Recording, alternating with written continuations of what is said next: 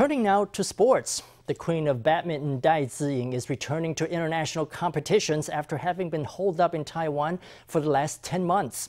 She left for Bangkok Sunday to compete in the Yonex Thailand Open, which begins January 12th.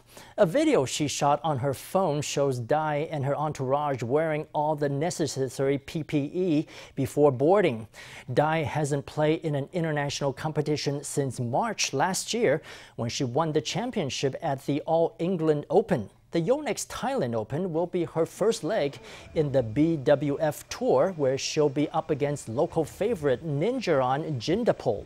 Fellow male shuttlers Tien-chen and Wang will also be joining her on this tour as they gear up for the Yonex Thailand Open and the Toyota Thailand Open before the BWF World Tour Finals on January 27th.